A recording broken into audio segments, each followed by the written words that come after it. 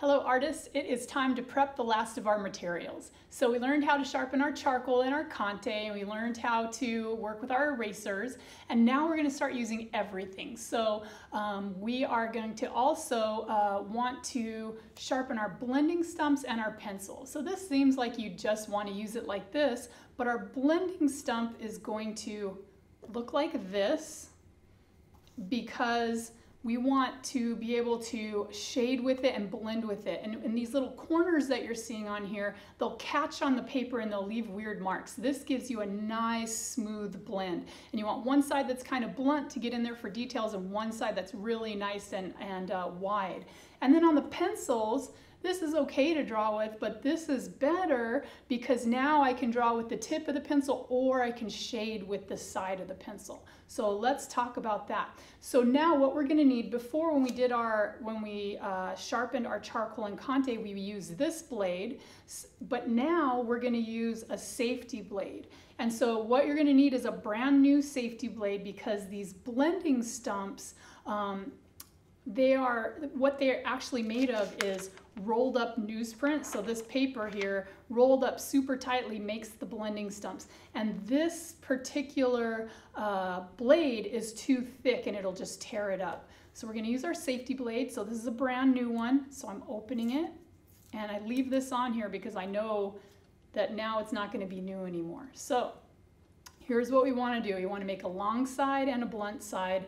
And so we did this a little bit when we sharpened our charcoal with the other blade. I'm going to hold it between my thumb and my index finger and I'm going to tilt it just a little. So I'm going like this and I'm not going to go like this. What I want to do is I'm going to do a diagonal motion like this and you're going to see that it comes off nice and easy. So notice I'm going like this. I'm not going like this. So you want to do this nice diagonal motion. You want to get rid of that corner. And we're going to go back about a third of the way, kind of like our charcoal, about a third of the way back. And now I got to continue to get rid of that corner.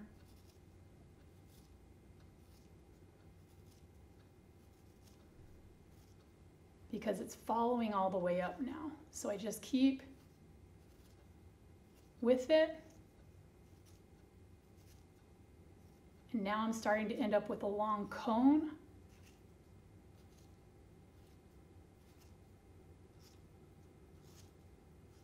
So now we have something like this. That isn't smooth like this. You can see that it has facets on it, so it's too rough. So what we're going to do now is sand that. And there's two things you can do. You can if you have this kind of sandpaper, all you're going to do is you're going to go like this. You're just going to pull it back and turn it, pull it back and turn it. That takes a while. So if you have just a piece of your household sandpaper, what I like to do is this. I'm going to crunch this around it like so, and I'm just going to do this to really rough it up first. Don't worry that it looks like this. That's perfectly okay. It's kind of what you want. You want it just to get all roughed up. And now, when I pull it back like that, I'm pulling and turning, pulling and turning.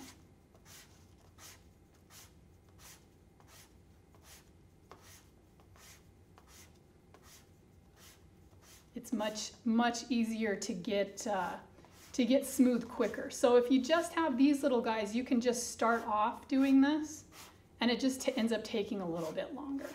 So you can see a little of the newsprint kind of comes up. It's not a big deal. You can just kind of sand that away. And just kind of feel it to see if it's nice and smooth. Take a minute or two to do it, no big deal. And so this is nice, it's ready. Up, see a little bit more. If I see little facets, I just try and smooth them out.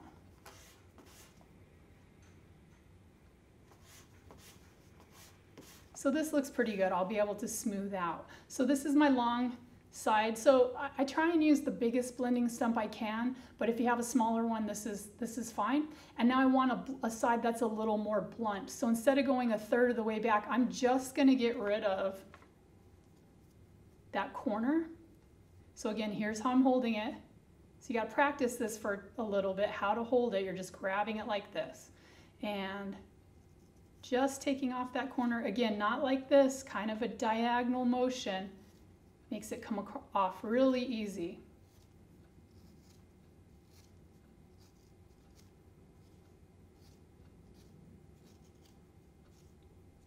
And what I want to do now is I want to just take the end off as well.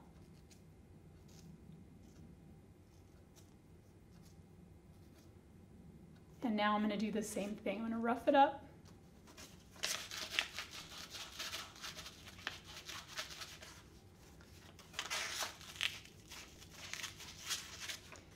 And then pull it, and this time I'm going to kind of go like this while I'm pulling so it rounds the end a little. So pull and turn.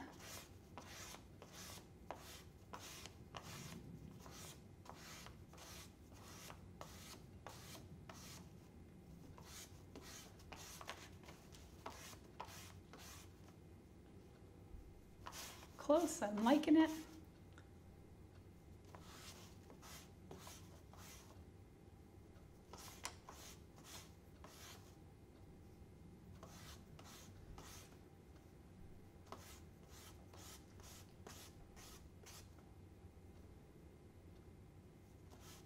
And we're pretty good. So now we have one long end and one blunt end. This one looks like I never did take the end off, so I can always come back and do that even to the big one and then just round it out. So whether you have a large blending stump or a smaller one, I usually like to have the largest one I can because we're working on pieces of paper that are this size. So here we go, one long end, one blunt end. And so now your razor blade can never, the razor blade is now too dull to do more of these. It usually can just do one, but we can still use it. So now we want to use this razor blade for the pencil. Again, this big guy is too heavy and it'll damage the pencil, and I want to get a long lead. So what I have to do, or a long piece of charcoal, I've got to get rid of this wood. So here's what we're going to do. We're going to hold the pencil like this, and I'm going to hold the razor blade the same way, and I'm going to guide it with my thumb, and I'm just going to start scooping out. So I'm going to real carefully just come through and start scooping the wood out. And I can turn it and scoop it. Now every now and then, if you do it too hard, you'll break it. And every now and then you'll find that even if you're super careful, it'll break, and it'll break a couple times, like over and over. That means that either you dropped it on the floor, or if it's brand new and you didn't, that means that the store did, or the loading company, or somewhere along the way they got dropped. So you can take that back to the art store and trade it out for a new one. So very carefully we're just going around and shaving the wood away from the charcoal inside. Use this thumb to guide you and be real patient.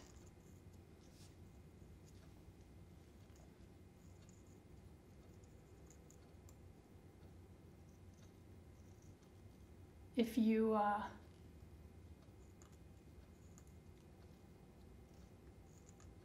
there we go. If you see little pieces like this, you can kind of just, we'll just shave those off. And then we're going to make this into a cone in just a little bit. So again, real slowly and carefully, just going through, shaving little pieces off all the way around. And I really like to use these pencils when we start doing detail work, so especially for things like portraits, or if we're doing figure and there's, you know, I want to do some hatching or something that is a little more detailed than even the sharpest part of my charcoal can do, that's where the pencil is really nice to use. So I'm just doing this on these little bits that are up here. And you can see that we're slowly working our way back.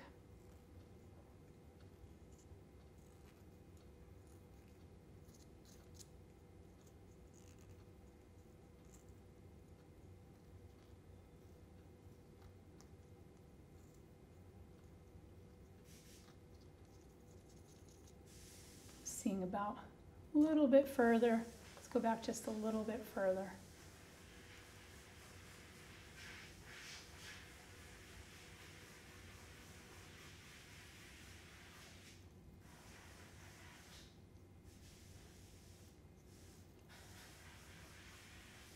We're getting close. Just a little bit further. And you can decide, you know, some people really like to go back far.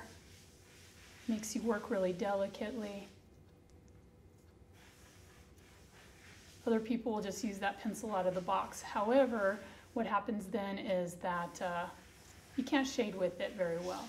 You can draw with it, you can hatch with it, but you can't put a shade down. So we're pretty close here. So let's get this last little bit off.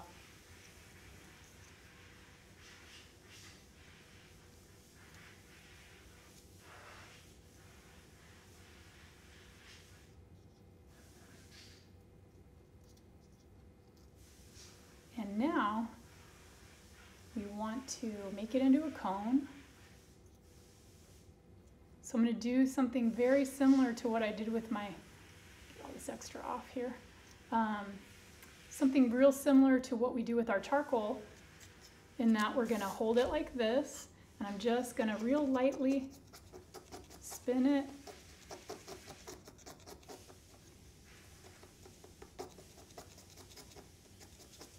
Because there was a little corner at the end, you know, where the wood originally ended. So we want to get rid of that. So I'm doing the same thing that we did with our charcoal. I'm just spinning and kind of shaving it down.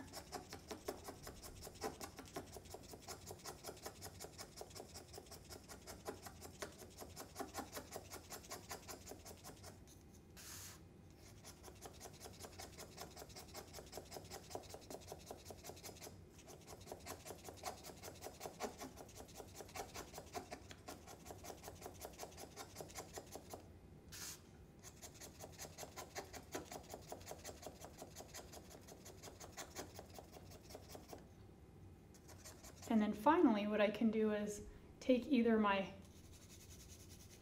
of these sandpapers, so I'll show you with both, and I'm just gonna spin it and rub it back and forth so that it sands it really nicely into the cone. So if you're just using regular old sandpaper, which is what I usually use, just hold it.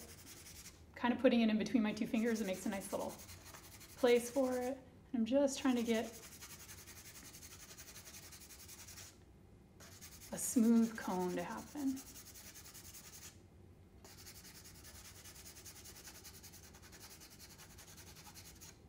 So that I can do this, and I can shade with it, shade with it as well. So this looks pretty good. See one last little corner on it. Okay, so we want our pencils to look like this. We want our blending stumps to look like this. Remember that you need a brand new safety blade. You take the protective cover off.